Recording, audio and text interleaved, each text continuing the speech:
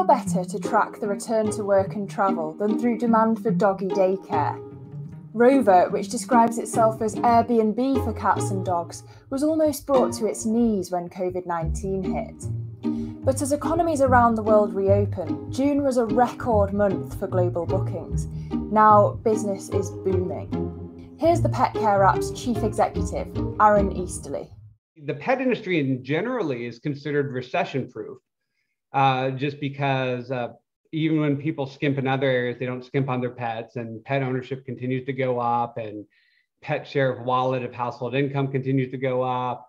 But it turns out if you're in the travel-related pet business and or go into work-related pet business, that's the exception to something.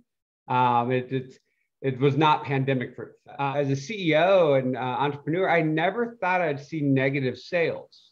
But we went through a period last year where we had negative net sales, meaning the cancellations from previous bookings more than outweighed any new bookings coming in.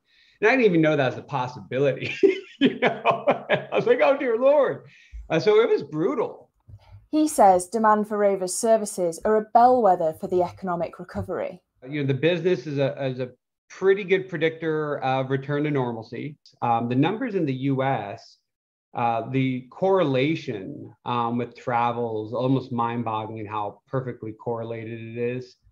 The company went public this year via a SPAC to capitalize on the wave of pandemic puppies. We saw the signs of a massive wave of the adoption and the new customer acquisition, even during the pandemic.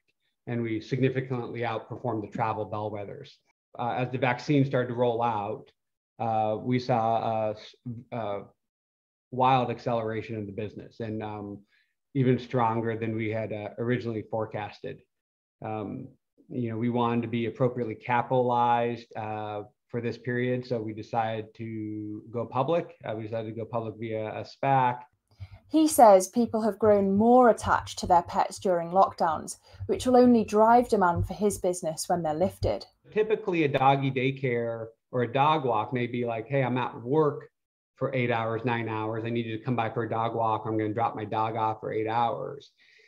And we see some weird use cases for doggy daycare, like 4 o'clock to 8 p.m., 4 p.m. to 8 p.m. It's like, that's not daycare.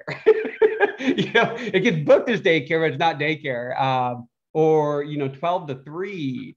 And we think that's indicative of the expanding use case because of people's emotional relationship with their animals. Prior to the pandemic, people may have felt perfectly comfortable leaving their animals alone for 8 hours. And their animals may have been even used to that. Human goes into work in the morning and they come back later and I get excited to see them. But with people spending 24 hours a day around their pets, we think that there's some signs that people don't feel comfortable leaving them alone for 8 hours, 10 hours. So what does he see as the biggest risk to Rover and the economic recovery? I think the biggest risk is the vaccine rollout or vaccine hesitancy is high, especially in some geographies, or that there's eventually a variant emerges that is more resistant to the vaccines. So that is the biggest risk for the business.